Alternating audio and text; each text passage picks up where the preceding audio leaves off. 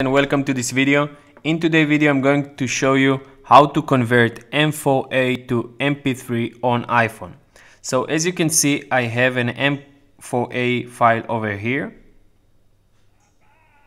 and it's work. So right now I will go to that specific website, convertcom.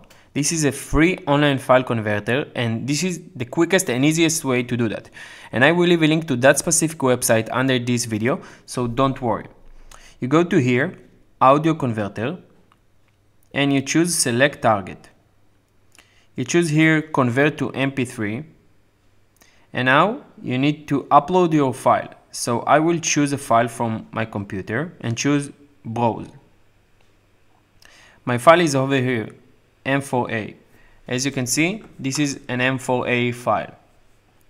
After it will finish to upload, just click on start conversion.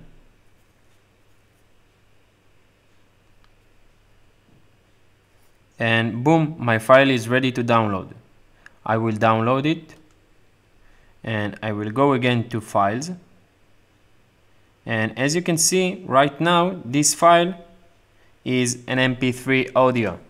As you can see, this is the first file and this is the second file that convert already. So if that video helps you and save you some time, please smash that like button, subscribe to the channel for support. Thank you so much for watching this video and I will see you soon in my next videos. Have a good one.